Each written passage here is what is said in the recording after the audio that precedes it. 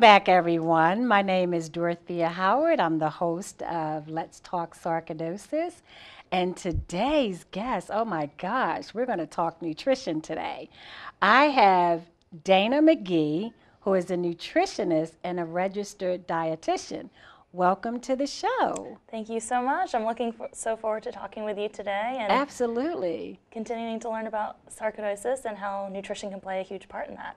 So how can I tell if my foods that I'm eating are causing me inflammation? Sure. So the anti-inflammatory diet is a lot of omega-3, heart-healthy fats, which also include, let me grab you a picture to show you, some of these other heart-healthy fats here from avocado, from nuts, from olive oil. So these will also help with that inflammation.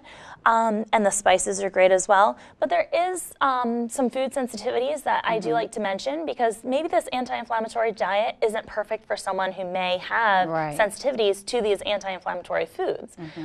So we do testing also in our office for food sensitivities.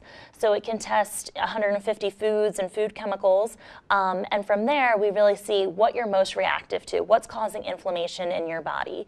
And what's important is that food sensitivities can be delayed response, and it can also be dose dependent, which makes it really hard to tell what foods are causing you that inflammation without having some type of test to kind of guide us. So we like to use that just to, get started and really get our patients feeling healthy and happy.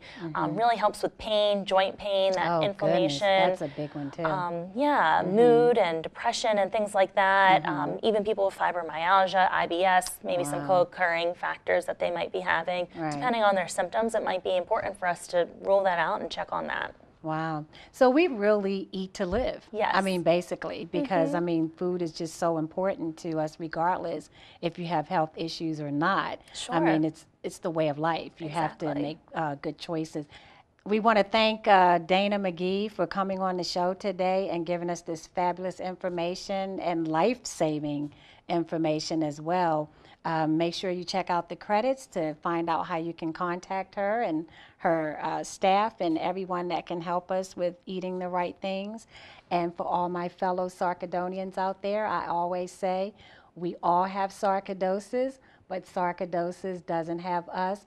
Be well, live your life, stay positive, and until next time, we'll see you again, and thanks for watching. Thank you very much and for having me. And thanks for coming. It's been a pleasure. Thank you. Thank you.